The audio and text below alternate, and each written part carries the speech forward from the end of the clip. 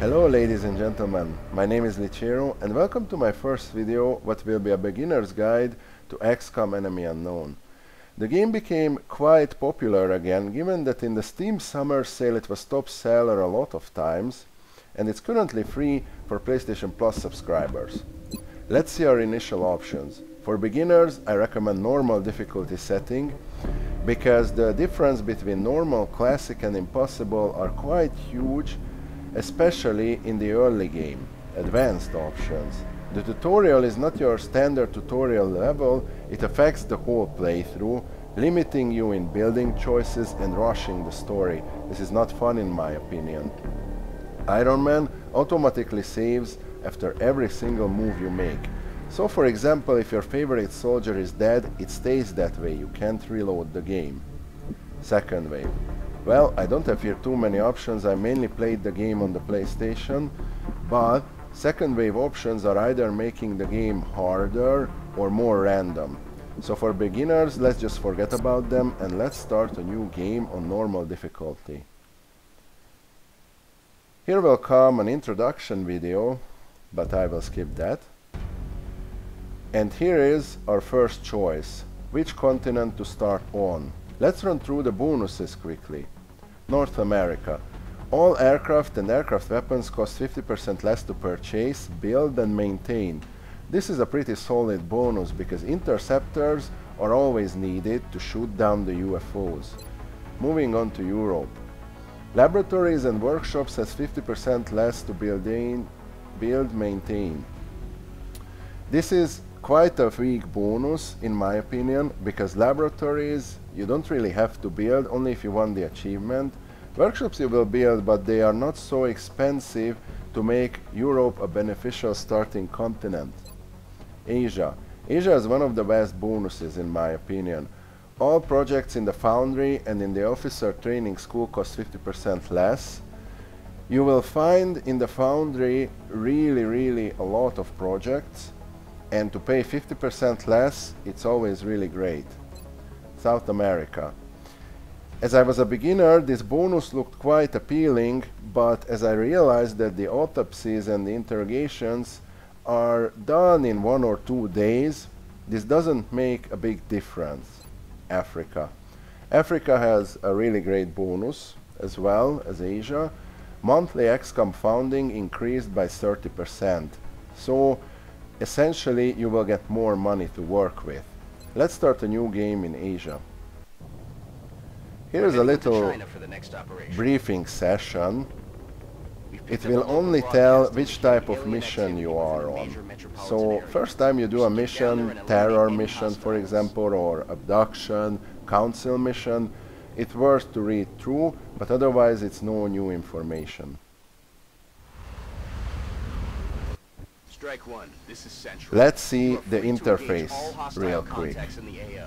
But you have to realize that there is no given soldier rotation. So this soldier is not the soldier I have to begin with. Press the tab on the PC or L1 R1 on the PlayStation to cycle through your soldiers. Second, you have 2 action bars to work with each turn. If you move into this blue area, it costs 1 action point, but you can also dash into the yellow area, but it will consume all your action points and you won't be able to do anything with that soldier in that turn. Second thing is the cover system.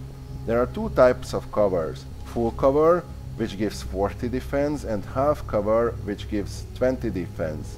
Defense means 40 defense, for example, that the aliens have 40% lesser chance to hit you. The other thing, because the fights can get quite chaotic, you can rotate the camera to get a better view. Alright, let's get moving. On the first turn, generally, it's a good idea not to trigger any aliens. I did anyway, but that's not a problem, these are only 2 sectoids. And what you have to know is that the aliens, when they are triggered, they can't shoot at you. They will only move into a designated location and wait for their turn. So let's just move our soldiers into position. Right here. you can actually dash. I'm not recommending half cover, but given that it's normal difficulty, the aliens can't one-shot you. And at this point they don't see me, so they have to move in order to be able to do something. So let's see our options after moving. We have Overwatch, which means that if the aliens are moving close enough, I get a free shot, which is not gonna consume any action points. So let's just make our soldiers on Overwatch. The other two options, Frag Grenade. Frag Grenade is either good to kill the aliens, or you can destroy the cover as well. I will demonstrate it if I get the chance. And our last option is Hunker Down, which doubles the cover bonus and makes you immune to critical hits. But because the aliens are really far away, it's better to stay on Overwatch. But be aware that Overwatch has an aim penalty. Right now, one sectoid buffed the other one. See, we get a reaction shot, which missed because of the aim penalty. So, one sectoid buffed the other one. It means that this sectoid will get an aim bonus, a critical hit chance bonus, and one extra health. Alright, the other group. Actually, I believe these are all the aliens in the map. We just triggered them, this was a patrol. Bear in mind that in these games, some groups of aliens will patrol. So don't rush. It's a good advice in general not to rush this game. Let's see whom we can shot. 45% because he's pretty far away and he's in half cover. But let's take our chances anyway. And he's down. Their weapons appear to self-destruct when the operator dies. Yes, Dr. Valen explains here that if we shoot the aliens instead of blowing them up with a grenade or a rocket launcher, we will get weapon fragments, which we can later on research. But if you are in a sticky situation, don't be afraid to use explosives, because your soldiers' lives are worth more than the weapon fragments, which you will get anyway quite a lot. Let's take again our chances, but it's a miss. I believe it would have been a better choice to just hunker down with her, given that she doesn't have too much health points left. I don't want to move here, because then the other aliens will flank me, definitely.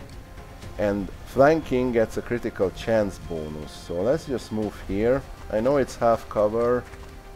I can't shoot even from here. Well, let's just put her on Overwatch then. Again, reaction shot. And again, a miss. Let's see what he will do. He moves twice. And now I'm flanking him. He is flanking somebody. Well, this is quite bad. But he missed. I got quite lucky there, actually. Let's see the other alien. He missed as well. Alright. I should be able to clear them in this turn. Let's just kill this alien, because of the proximity, I have 96% chance to hit him and 60% chance to crit. So this will be a guaranteed kill. Target disabled. Alright. There are two more sectoids. Let's just move up with him to full cover.